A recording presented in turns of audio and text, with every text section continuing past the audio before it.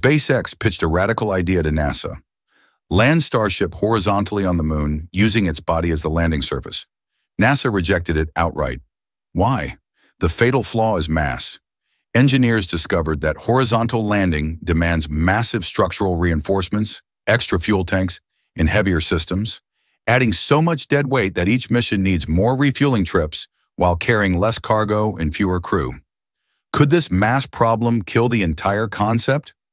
Welcome to Space Update 24 Hours. Let's dive right in. Elon Musk has always hated landing legs. They're heavy, they complicate the design, and every hinge and strut becomes another potential failure point. But here's the paradox. Without legs, a 50-meter rocket has nothing to stabilize it on touchdown. It would simply collapse sideways. So for years, legs seemed like a necessary evil, until Musk stopped thinking like everyone else. His solution?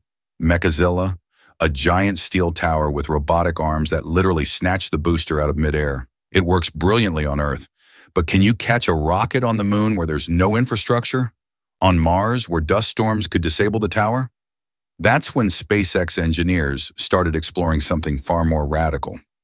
Back in Starship's early development phase, Musk proposed using the ship's own body as the landing platform. The concept was straightforward. Descend vertically like normal, then gently tip sideways just before touchdown using a deployable composite pad to distribute impact forces. SpaceX even submitted this design to NASA's Human Landing System competition. NASA's response? Absolutely not. They demanded traditional vertical landings with legs for crewed missions. Too risky, they said. But the space community couldn't let it go. Online forums exploded with variations of the concept. One viral animation showed a Starship equipped with 4 side-mounted Raptor engines, allowing it to rotate mid-descent and land horizontally like an aircraft. The idea gained traction because it solved real problems. Or did it? The theoretical advantages seemed compelling. Horizontal landing spreads impact forces across multiple contact points along the rocket's side instead of concentrating everything on narrow leg struts. Think of it like distributing weight. A wider stance means better stability and less risk of tipping during touchdown. But there's another benefit that caught everyone's attention. Side-mounted engines lower the rocket's center of gravity. It's the same principle that keeps sports cars stable through aggressive turns. They sit lower to the ground. In theory, this configuration makes the rocket inherently more stable during landing sequences. Traditional bottom-mounted engines can't offer this advantage. They push straight down through a single narrow axis, forcing the legs to absorb all impact forces while somehow keeping 50 meters of steel perfectly vertical. That's a massive engineering challenge, especially on Mars where atmospheric drag and descent angles complicate everything. So could side mounting actually work? Some engineers pointed to a fascinating detail. Starship's flap hinge points, those massive joints that hold the aerodynamic flaps, endure over 400 tons of lateral force during Mars' atmospheric entry. That's enormous stress, yet they're engineered to handle it without failure. So here's the question that sparked intense debate. If those hinge points already withstand such extreme side loads, why not just mount engines there? The logic seems sound. SpaceX could install small Raptor engines or powerful thrusters at existing hinge points, using structures already designed for massive lateral forces. No need to reinforce the entire hull, just leverage what's already there. On the moon, the case seemed even stronger. No atmosphere means no aerodynamic stress during descent. The Lunar Starship HLS version might handle horizontal landing with its current structure. Maybe just minor tweaks required. And side-mounted engines aren't science fiction. The Space Shuttle used 6 small vernier thrusters for orientation adjustments.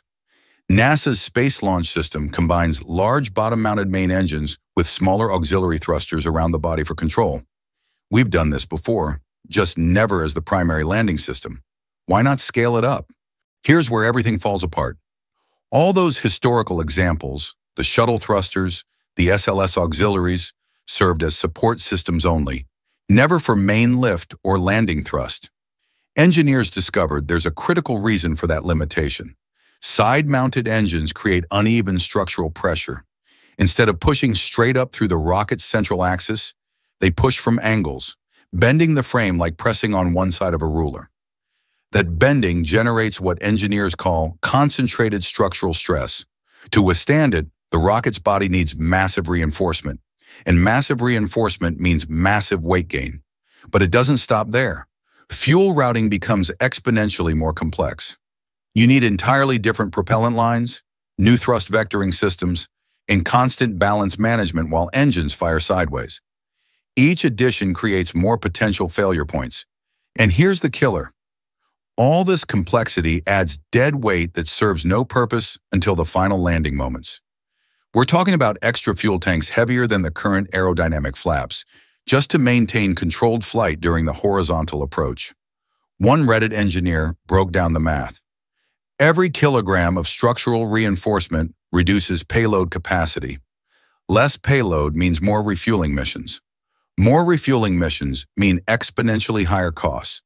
You'd need to redesign the entire vehicle just to make horizontal landing marginally functional. Another compared it to modifying a Toyota Corolla for off-road use.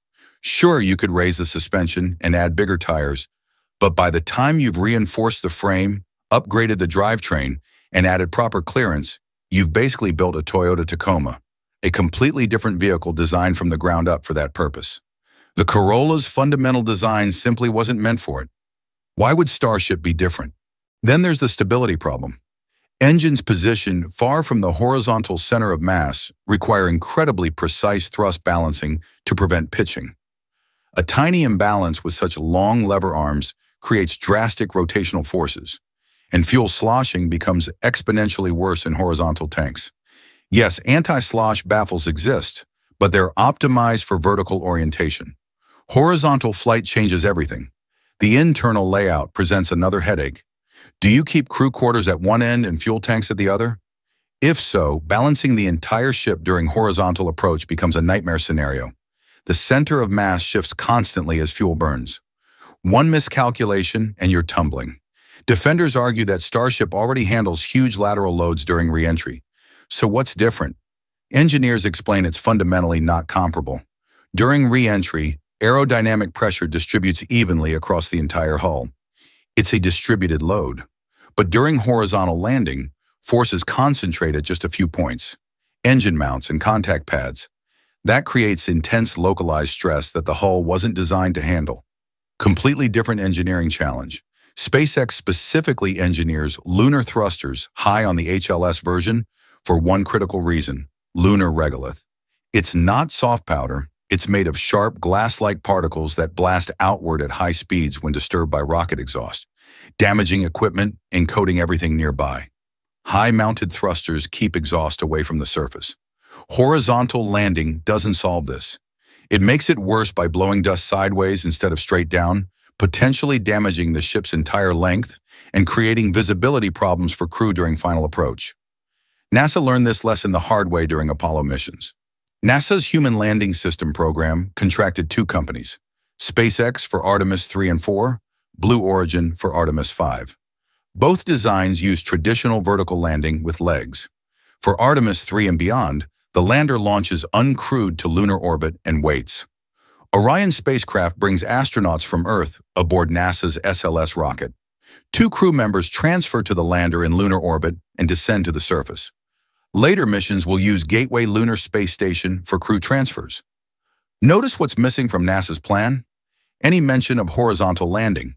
They evaluated SpaceX's proposal and rejected it for fundamental reasons: mass penalties, complexity, and unproven reliability. When you're putting humans on another world, proven engineering beats innovative concepts every time. So here's the brutal truth. Horizontal Starship landing isn't just impractical. It's fundamentally incompatible with SpaceX's core mission philosophy. Every kilogram of reinforcement steel, every extra fuel tank, every complex thrust vectoring system adds mass that could have been payload capacity.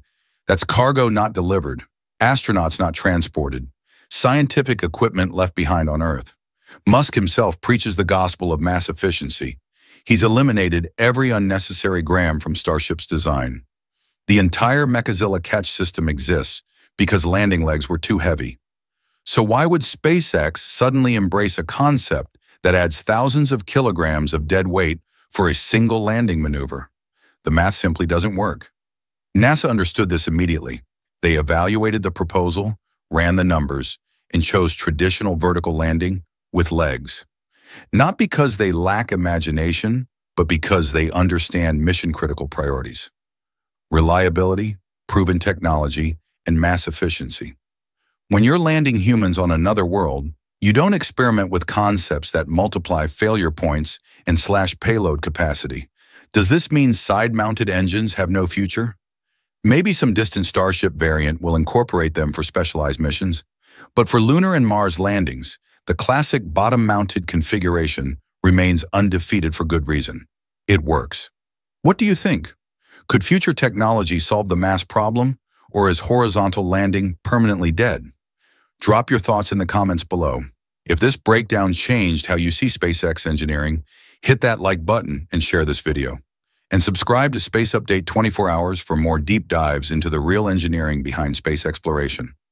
We cut through the hype and show you what actually works and what doesn't.